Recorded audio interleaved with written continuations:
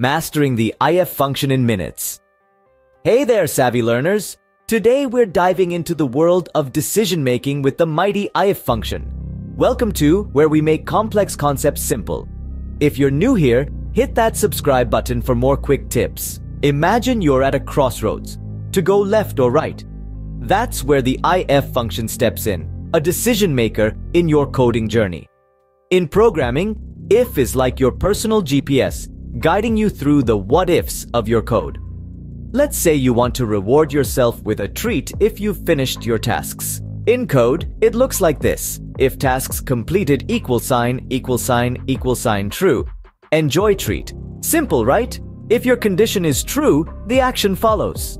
And that's a wrap. If you enjoyed this quick guide, give us a thumbs up and don't forget to subscribe for more bite-sized wisdom. Got questions? Drop them in the comments below. Stay curious, keep learning, and we'll see you in the next one. Happy coding!